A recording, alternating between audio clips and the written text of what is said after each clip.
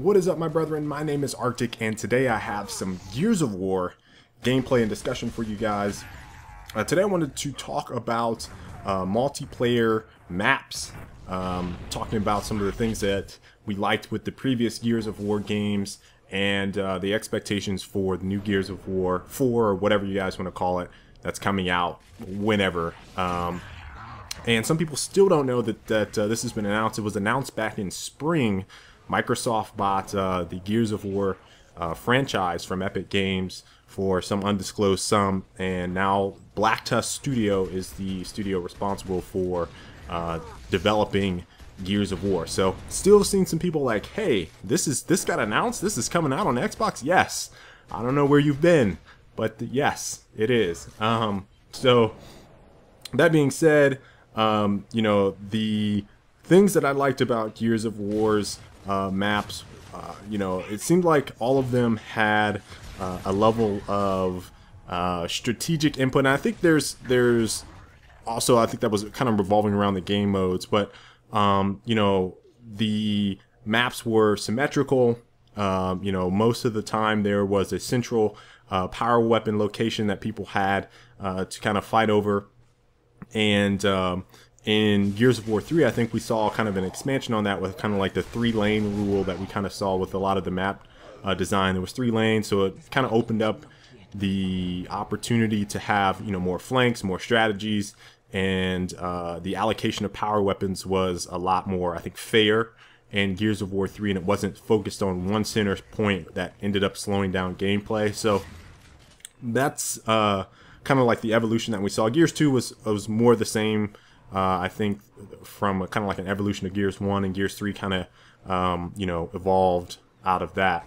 Judgment had a lot more verticality in the maps, and it seemed like they were built specifically for free-for-all. And, you know, I don't feel like any of the maps were necessarily bad. I specifically like, I think it was called Streets. It was a pretty fun map. The other one was Gondola. And that one was interesting. It was, I mean, very, very, very extremely free-for-all friendly. And I can't even remember the other maps. They just weren't that memorable to me. But, you know, obviously they introduced the verticality. I think that added another element of to the game. I don't necessarily know that if I would agree that, and I'm sure you guys would as well, that those maps fit with other game modes. They fit with free-for-all just fine, but you know, trying to play Execution on Gondola was painful, to say the least. So with the new Gears of War, I think I would like to see maybe more game mode specific maps, as long as you know, you were able to hit a comfortable number of maps in the rotation. I would say probably somewhere past 6. I would say somewhere in between 6 to 8.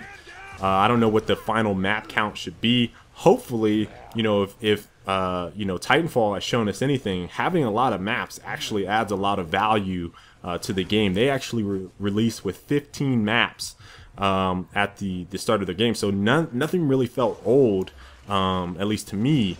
You know, a couple months out into the game. Whereas, you know, if we look back at Gears Judgment, for example, 4 maps got old really quick, and you know, playing the catch-up game with DLC on the maps wasn't fun, to say the least.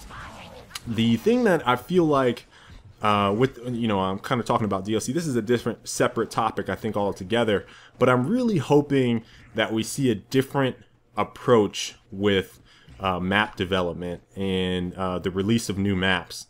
I would honestly love if the maps were just free, and they decided to pay, like, have you pay for different content, be it characters, weapon skins, just not maps. Because what that ends up doing, and I've talked about this multiple times, is that it segregates the playlist population when you have this DLC that comes out that some people buy, some people don't, and it's all really based on maps. Sure, some game modes might get thrown in there. That's perfectly fine if you want to play a new game mode. I think maybe that could be a part of DLC. But when you talk about maps, you're talking about splitting and segregating the population. It's not fun, you know, to play with 500 people as opposed to, you know, however many thousands of people don't buy the DLC. So I'm hoping that they kind of think about that structure and release maps to everyone. That way everyone can play the maps and enjoy them and figure out something else to monetize, because the map stuff is getting old. Skyless and I have talked about it multiple times on Frag Logic. I've talked about it multiple times on previous Gears videos, and that's something that I would like to see change. Now, in terms of the design of the maps, personally, you know, I could span from Gears 1 to Gears Judgment, I think, on maps that I really enjoyed. I mentioned Streets as the Judgment map that I can kind of pick out, and that might be the only one. But Gears 1, you know, Gridlock was awesome. War Machine was probably my favorite map of all time in Gears of War. Gears 2, you had like Security, Pavilion, Jacinto. Gears 3 was Old Town for me. Checkout was awesome. Hotel was also another one I really enjoyed. So each game had, you know, map designs that I feel like you know, kind of set a benchmark for the game. So I'm hoping that we see some very iconic maps, you know, develop in the course of Gears of War's 4's, you know, time that we get to play.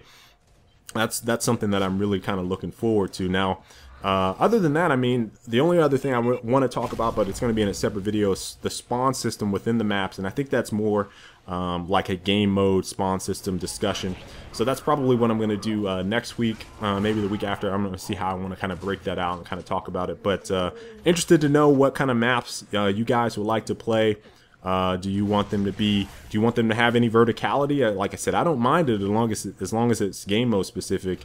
Yeah, you could throw the verticality and play free for all day, but it really has to fit the design of the mode. You can't just throw every map on every mode. It just doesn't work. We found that out. It doesn't work. So I really want to know what you guys have to say about it.